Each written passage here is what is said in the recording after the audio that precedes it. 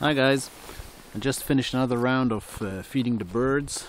I usually do that in winter, feed the birds. I did a video on that yesterday. You can find it under paramix.org.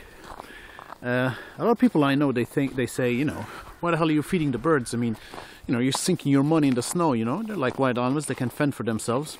Well, I'd like to support them, support the birds, especially in such hard conditions. But there's another reason to it, and that is, you know, doing that gives me a lot of good ideas. My best ideas come doing such activities like feeding the birds, or cleaning up my office, or, you know, washing the car.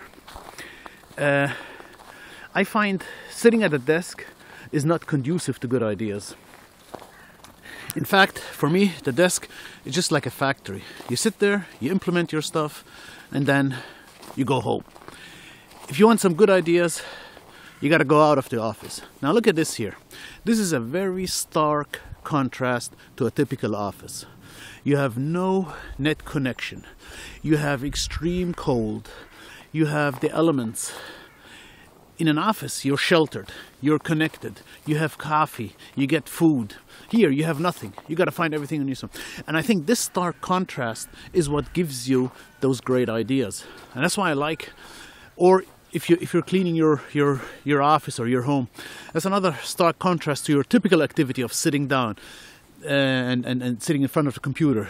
You know, there with cleaning or with washing your car, you're moving, you know, it's physically active work, so it's quite different than office work. And I think this contrast, the more contrast you have to your office work, the more creative you get.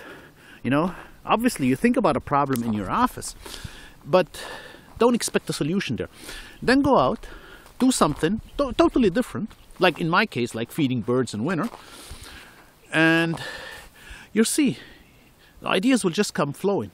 That's why I always keep I used to keep a notebook, write out my ideas or stuff that I thought, okay, now, all right, I got a solution to that problem. Nowadays I use my mobile phone. I just got a little note application, and I just type in my notes quickly, or I've even got a dictation application where I just dictate the stuff that I found. But I think this stark contrast is very important, and that's what a lot of companies are missing. They do brainstorming in offices, and you know, where everything is the same as in your regular office. You know, they sit down, the same hierarchies are there, you know, and you're even the same building and stuff like that. Now, how you expect to come to good ideas? I think the best ideas are do totally different. Do something totally different. An extreme contrast to what you usually do. An extreme contrast to your usual life, and then you will see ideas will flow.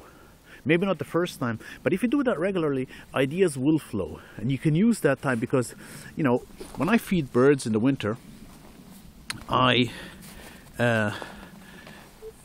you know, this activity is not a mental activity. You just don't go there, put the food out, and that's it, and go to the next station. And so mentally, it's not a very demanding activity, and exactly there is why I get some good ideas, because my brain is whirling and whirling and it gets these ideas. Whereas in the office, my brain is always active. Let me check that, let me do that, oh wait a minute, there's that thing, oh wait, oh, there's the bug, there's that, call this guy, email this person, you know. Whereas here, it's complete serenity, and your brain can really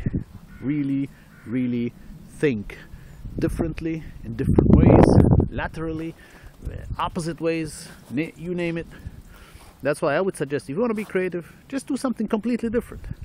You're sitting in the office all day, why don't you clean up your office, or clean up your home, or, you know, I don't know, go for a walk, or do some sports, or you know. But important is here that don't do something so demanding that you can't think straight. I mean, if you like, I don't know, doing some extreme sports, well, obviously you've got to concentrate on the sport, so you can't come up with good ideas. No, do something like, you know, like cleaning up. It's not very demanding physically, so your brain can handle the thinking.